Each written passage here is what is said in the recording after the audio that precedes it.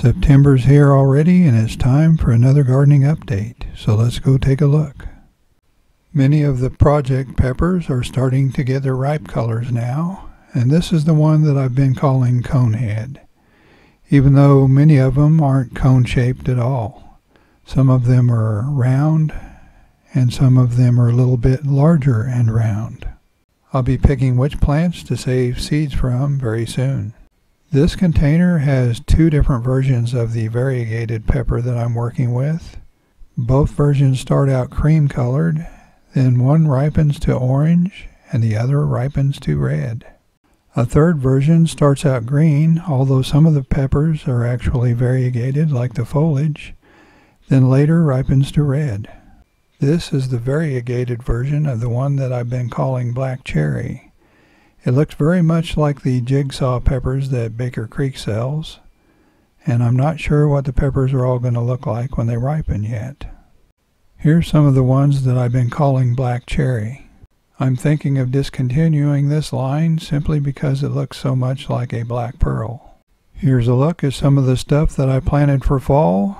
It's the first time for planting some of these in the fall for me, so I'm not sure how they're going to all work out, but we'll soon find out.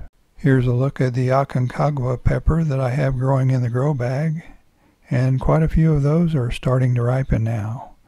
It has good-sized peppers that are fairly large and plentiful. Here's that mutant pepper that I told you about. It didn't look anything like a pepper at all until it got peppers on it. The foliage is very unique and rather odd for a pepper. Here's a look at the upright black pearl hybrids. I really don't see any that I want to carry forward from this group, even though they do have some interesting colors. In the next grow bag are some F2 Oda crosses. These are the ones that crossed with the black pearl hybrids.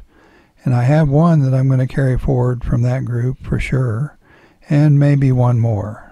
I'm still thinking about that one.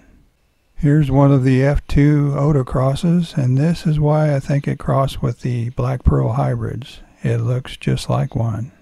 Just below it is the one that I'm going to carry forward for sure. It's got some really nice flavored hot peppers. And here's a closer look at one of them. I'm going to be planting some seeds from these indoors very soon. I'm hoping to keep the same level of heat in these.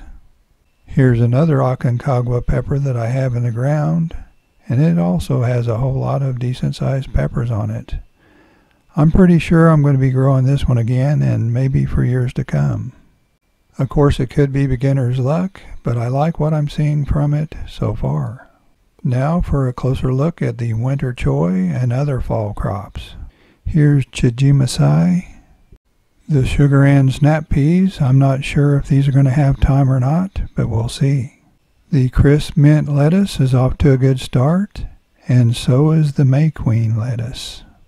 I planted the carrots a little earlier than everything else, and one nice thing about the carrots is that they're very cold hardy. The arugula is doing well, and so is the Ragged Jack kale. Like everything else, I planted the turnips way too thick. And here's some radishes that we'll be enjoying before long. I've already thinned the kohlrabi, and I'll be eating some spinach thinnings very soon. Right next to the spinach is some Swiss chard, and I thinned that right after I shot this clip. The green tatsoi is growing very well, and so is the baby bok choy. Both of these need to be thinned. We've already eaten some cilantro thinnings, and we'll eat some more before I get it down to where I want it. The volunteer basil in that grow bag will also be ready to use soon. The Pippin's Golden Honey produces a lot of peppers, but it's not one of my favorites.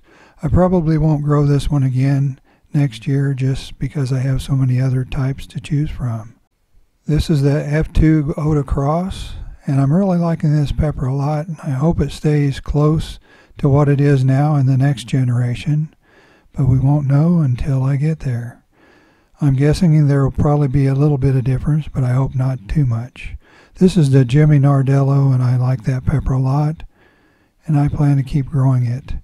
The Ají Cachucha or Ají Dulce finally produced some ripe ones. I'll be doing a taste test of that in weeks to come. The Aconcagua pepper produces a lot of pepper, and some of them are much larger than this one. We plan to make some stuffed peppers with these in the next few weeks. I'm liking that one quite a bit. Another pepper that's kind of surprised me was the candy cane. It's not a great pepper in my opinion, but I think it is worth growing. I'm saving seeds from those, and I'll be growing some next year just to see what they do. Here's a look at some albino bullnose peppers. The ripe one is the red one on the left, and the unripe one is the light colored one, changing to orange. I went back and harvested a few more peppers. These purple ones are called Oda, and it's a sweet pepper, and it's just a good dependable pepper that I grow almost every year. And when ripe, they look like this. This one is a very small one. The purple ones there are more typical of the size. Then I also picked some of the Buena Mulatas. They start out purple, then change to kind of a light yellow, then orange, and then finally red when fully ripe. They're a pretty hot pepper, coming in around 30 to 50,000 on the Scoville scale. So if you like a lot of spice, that's a good pepper to grow. I was going to wait another week or two before I harvested the sweet potatoes, but I found a good time to do it, and I couldn't take the suspense anymore. The first bale I harvested had a unnamed purple variety that I got at Trader Joe's a few years ago, and it also had some called Korean Gold in the middle. I was a little disappointed in the overall results of the sweet potatoes this year, but we had a really rough year for growing just about anything. If I decide to do a video on the sweet potato harvest, I'll go into more detail about why I thought things didn't work out as well this year in those videos. In the second straw bale, I had red garnet sweet potatoes and also some Korean Gold in the middle, like the other bale. On one end it didn't do too bad, but I've had better years. But once again, if I end up with more than I started with, I just have to be thankful. If you grew sweet potatoes this year, let us know how yours did.